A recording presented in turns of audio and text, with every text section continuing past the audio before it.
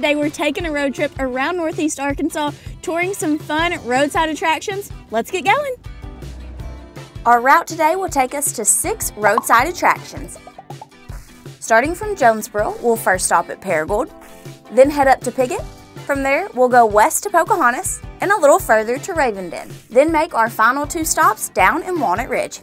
After that, we loop back home to Jonesboro. The first stop on our trip today is downtown Paragould. We're actually in front of the historic Greene County Courthouse, and the attraction you're going to look for is the Statue of Liberty.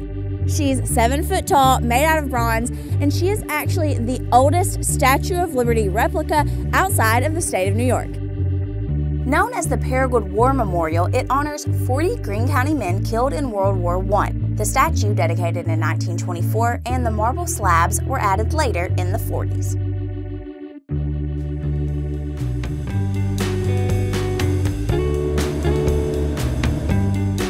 Our next stop here is in Piggott at the Hemingway Pfeiffer House. So you've probably heard of Ernest Hemingway's famous classic novel, A Farewell to Arms, but you might not have known that parts of it were actually written here in Piggott in this barn behind me that was converted to a studio by his in-laws.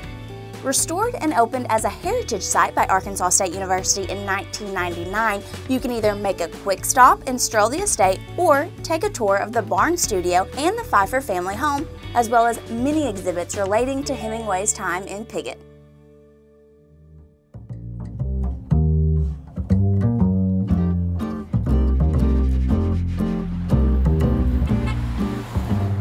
The next stop on our road trip is downtown Pocahontas. Now, before you go check out the square, make sure to come to the courthouse and look at their meteor that supposedly fell in 1859.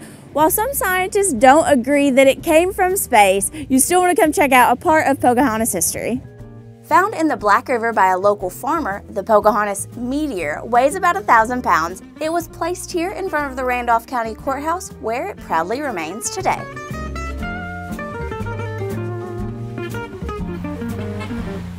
A short drive down Highway 67 and we've come to our next roadside attraction. This is the Ravenden Raven. Standing at 12 feet tall, it has been the town's mascot since it was built in 1996. The statue that refuses to die, what you see is the 3rd incarnation of the Big Raven. Built by resident Bob Clemens in 1996, it still stands today as the pride of Ravenden.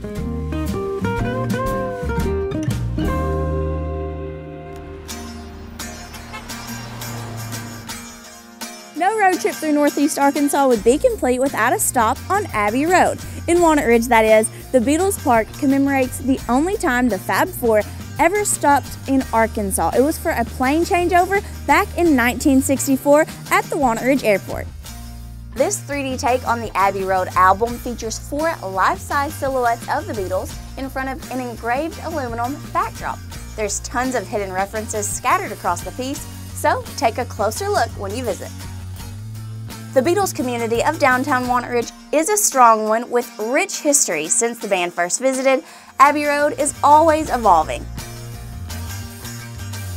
And we're staying in Walnut Ridge for our very last stop, where Abbey Road meets the Rock and Roll Highway 67. Here at Guitar Walk, you can learn about all these musicians that used to tour around Northeast Arkansas when they were up and coming.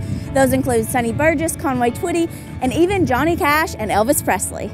And you can see why it's called Guitar Walk. Stretching 115 feet long and 40 feet wide, it's a great tribute to rock and roll and those who built it. And you can visit anytime for free. Thanks so much for joining me on this road trip today. I hope we've inspired your next tour of Northeast Arkansas.